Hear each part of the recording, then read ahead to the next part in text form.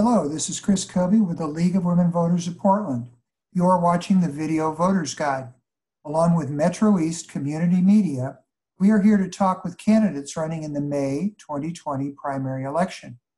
With me today is Cynthia Castro, running for Portland City Commissioner, Position 2. Welcome, Cynthia, and please tell us a little bit about yourself, why you're running for Portland City Council, and what unique characteristics you have among all the candidates for Position 2. I grew up in the Pacific Northwest and have a background as a researcher investigating minority health disparities and poverty alleviation. I earned a master's in public health from Oregon State University, where I also coached the Beavers women's cross country and track and field programs. And for the last 6 years, I've proudly served our community as a Portland Parks and Recreation employee, most recently as the director of the Charles Jordan Community Center, as well as a senior policy advisor for Commissioner Amanda Frick. My husband, Dave, supports cancer research within OHSU's Knight Cancer Institute, and we have 2 kids enrolled in Portland Public Schools. One reason why I'm running is because I want to ensure that all Portlanders have their basic needs met, including stable housing, economic security, clean air, and clean water. As a former Portland Parks and Recreation employee, I also want to build on Commissioner Nick Fish's work to ensure that our Parks and Recreation system has a long-term sustainable financial model so that future generations of Portlanders can continue to enjoy it. I believe that Portland is made up of many unique neighborhoods. And one of the things that I want to advocate for is to make sure that no matter where you live in the city, you have the same level of expectations from your city government. Cynthia. And unique characteristics. So I think one thing that helps me stand out is just my qualifications. So I live in Southwest Portland, and through my experience with the city of Portland, I've had the opportunity to work in East Portland, as well as work in North Portland and downtown. So I've been close to the issues that our communities face on the front line. In addition, I'm somebody who's known as a collaborator, which I think is really important in our structured, especially important in our structured form of government.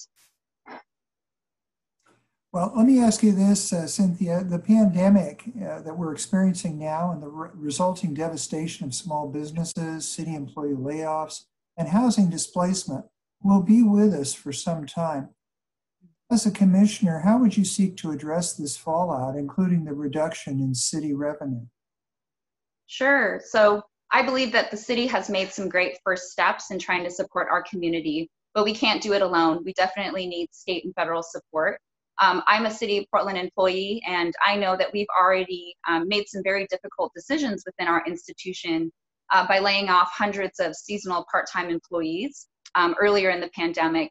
And just today, we received an email that our non-represented employees are being asked to take 10 furlough days. So again, I know that our city is already having to make very difficult decisions. We're expecting a $100 million revenue loss, and that is I anticipate that as the longer that this pandemic goes on, the greater that revenue loss is going to end up being. So as a commissioner, I'm going to join my fellow council members and employees in, again, having to really take a hard look at our operations, look at the organization of our bureaus, look at our essential services. I think it's really important that no matter what we do, that we're not cutting back on important services for our most vulnerable communities. And that as we're looking at continued impacts, that we're not just centering on those on the front line. Turning to another subject, if we maintain our current government structure for the city of Portland, what city bureau would you want to oversee and why? As a former Portland Parks and Recreation employee, that bureau is very special to me. I'm personally invested in it.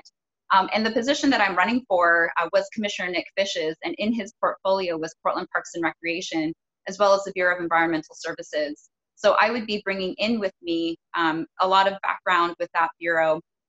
When I first started with Portland Parks and Recreation, I oversaw our bureau's strategic plan.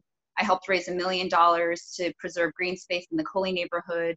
I also helped provide increased services to at-risk youth. And then again, as the director of the Charles Jordan Community Center, I oversaw 8 union represented employees, a seasonal workforce of over 50 employees, a budget over $1 million, and a number of community partnerships to support community members of all ages and income levels.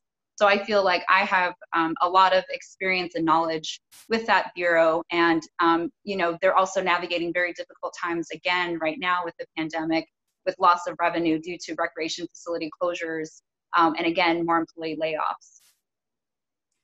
Turning from structure to issues, how would you address the public's concerns about police-community relations, the use of deadly force, and officer accountability? Mm-hmm. As commissioner, I'm running in the special election, so we're looking at the May 19th primary. If there's a runoff, it'll be in August. So I would be stepping in as we're still looking at police contract renegotiations. So I believe that that is one opportunity that we have to make some changes that will result in that could result in greater police accountability as well as community oversight. In addition, I've also taken upon myself, while I was Senior Policy Advisor for Commissioner Fritz, to also get out in the community, because there are some great efforts that are happening to try to bridge communities and police. For instance, I went to an event downtown that was hosted by the Youth Educating Police group, which is youth-driven, and really it was about bringing police, youth, and families together towards greater understanding. So we just need more of those efforts as well. A last question for you, one you mentioned a little bit before.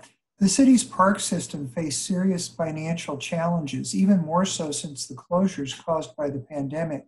What ideas do you have for securing the financial stability of our park system? Mm-hmm. Like I mentioned, I would be building off the work that was already started by Commissioner Nick Fish. In the fall, he and Parks Director Adina Long had a work session in front of council to present different options for our parks and recreation system. So it is, do we move forward as current practice right now, or a status quo, which could result in continued closure of facilities? Do we sustain level service that we have now, just maintain, or do we really look at positioning our award-winning parks and recreation system to be able to implement best practices in asset management, to be able to reduce cost of programming for our community members? So I personally think it's really an opportunity that we need to seize because of how important the Bureau is to our community. For myself, with a public health background, I see the public health benefits of that Bureau. I look at climate action and I think about the tree canopy and the protective properties that it provides us, for instance, as well as the community building opportunities and the economic benefits. So I think that for us, we really are positioned to be able to set our Bureau up, our Parks and Recreation system up for long term. So I would be building off of that work. They did present different options, different types of taxes and bonds. And I know that the city is investigating those options and looking at, who would be burdened, and really at the end of the day, what kind of funding would be generated through these different sources. Okay. Thank you, Cynthia, for your thoughts. This has been the Video Voters Guide. The primary election is Tuesday, May 19. Be sure to inform yourself about the candidates and the ballot measures and exercise your right to vote. Thank you for watching.